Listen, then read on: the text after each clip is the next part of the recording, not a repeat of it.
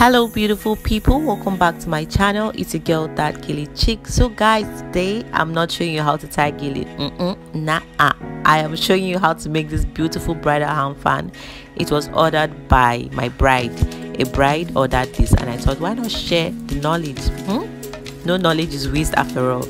So guys, these are the things we're going to be using for this bridal hand fan. We are going to use a local fan, we're going to use trimmings, we're going to use some beads, some carpenter glue and B7000. It's a glue for fabric and a fabric too, and as well the feathers, guys. So I actually got this fan from this aboki that go around with a fan and mats, traditionally locally made fan. So I actually trimmed this one. It was bigger than this, so I trimmed it into the size. So I'm sorry I didn't show you that part, but I'm sure I'm going to be showing more of how to make bridal hand fans, and I'll definitely show you how to do that. So the first thing I'm just going to be doing is to be wrapping it with this fabric. Get a very fine fabric that matches the color of the feathers you're going to be using. So I'm using this satin fabric to cover up mine.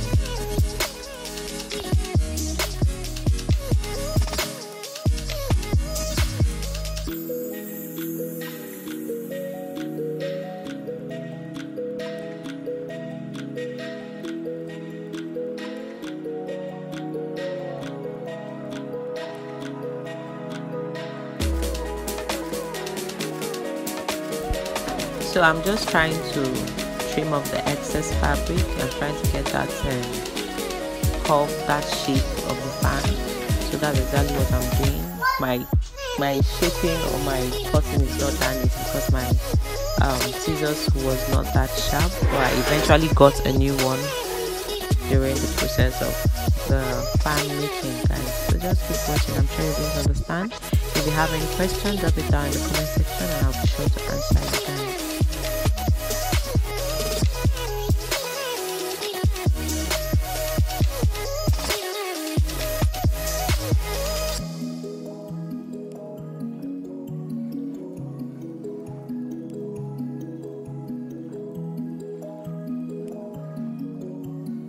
So I'm going to use the first one I've trimmed out to cut out the second one.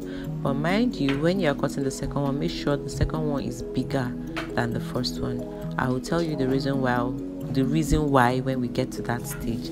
So make sure the next one you're cutting down, that's the one at the bottom, is bigger than the one on top.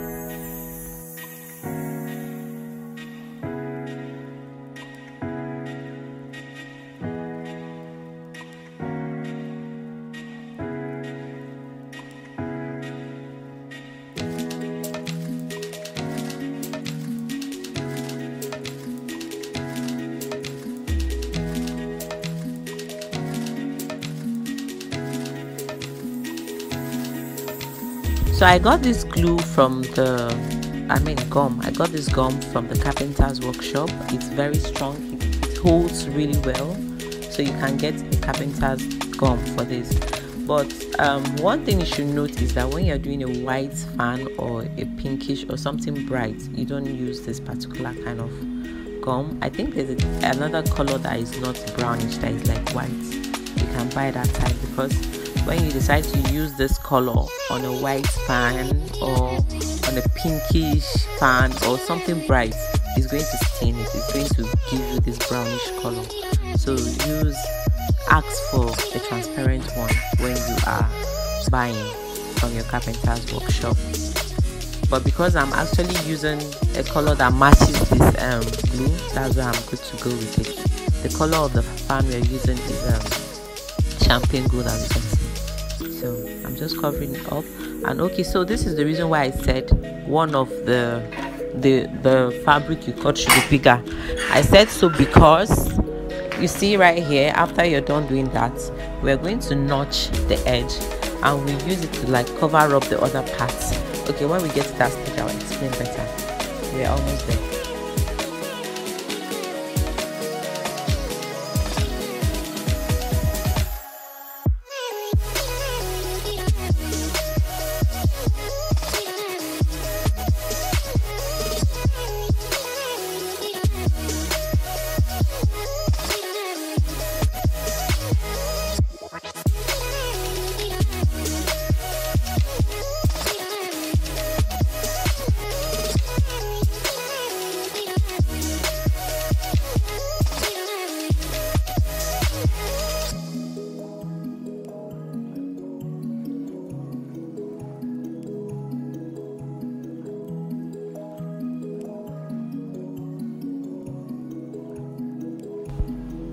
So you see guys, this is what I'm talking about.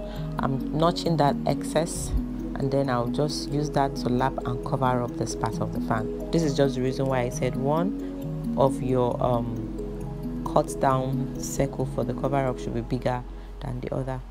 So that's just it guys.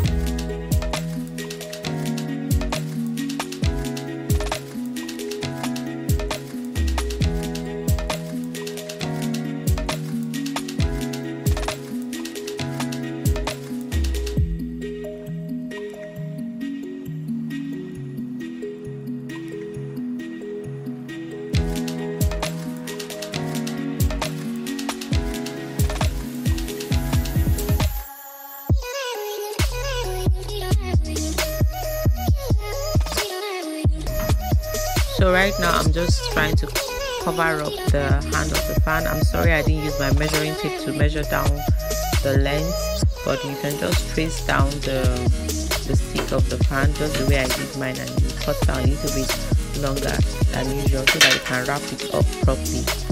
So that's just what I'm doing right now. I'm going to wrap it up.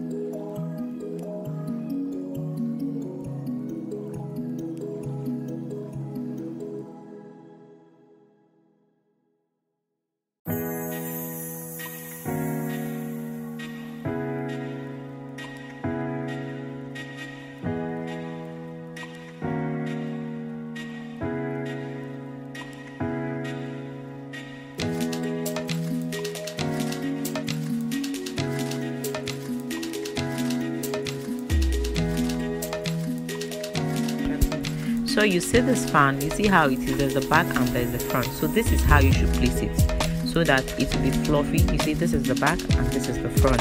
So this is how you should place it so that it will be looking, there's a way it looks more beautiful when you place it this way than when you turn it to the other side. It will be bending backwards, the beauty won't come out. So put it on this way.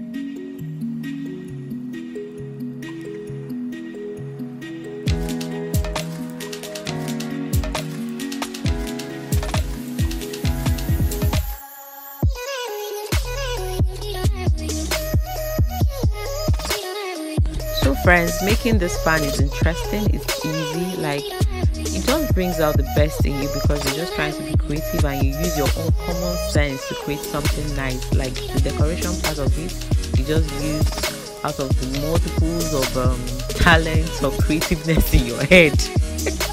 Since we are speaking English for you guys because of bridal fashion, oh hey god, people should try me to like this video. Guys, like this video, encourage your girl. Yes, and that brings me to the part where I like to talk. Support your girl. Big Konu, please subscribe to your girl's channel if you enjoyed watching this content and if you find it helpful, help my ministry, subscribe to my channel, like, comment and share. You can also hit on the notification button so it can help you get notified anytime I post a video on my channel. Alright guys, thank you for watching.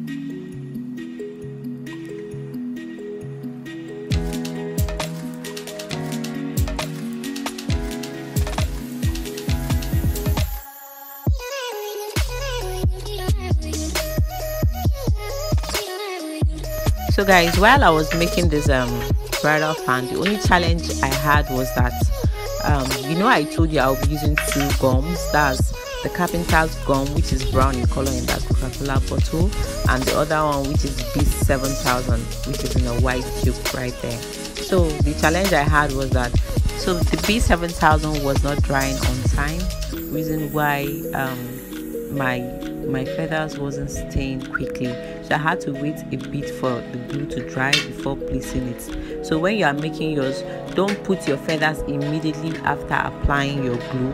You have to hold on a bit for it to like beat on it a bit, let it dry halfway, then you place your glue. That way it will stay immediately. So you see here, I just kept on gluing and fanning so that it will stick to it. But the carpenter's glue had more advantage because immediately you put it, you can place your feathers to get stick already. It will stick to the fan. It's glued immediately. That's the only disadvantage I had. But notwithstanding, the glue is still okay. And you can also use B7000 or B6000 whenever you're making any white fan or any pinkish or bright color. In case you don't want a stain of this carpenter's glue I use, you can use that one, but make sure you allow it dry before you place it. That way you get good results. So right now I'm about to place these beautiful trimmings, but before I place it, I just want to see if it's okay. But I think I'm just going to put on trimmings right there. So I changed my mind, I took it off, and I'm just going to put down trimmings all over here, but I'll put down that same trimming on the other parts of the fan. Just keep watching guys, use your creativity, use your common sense. I actually just I had a picture of what I wanted to do, but I didn't know I was going to use a whole of this kind of trimmings here, but I ended up using it. So just keep watching guys.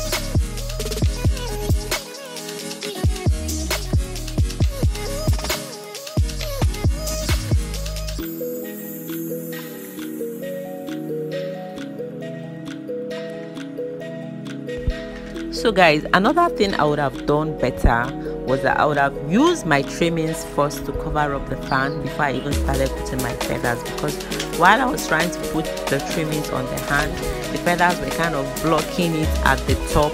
So I would have done that at the beginning before even I started putting the feathers. So if you're doing yours, you can consider putting your trimmings on the hand first so that you know you're done with the hand before putting your feathers. But I did mine last. I had a little challenge on that, but nevertheless it came out well. It came out fine guys.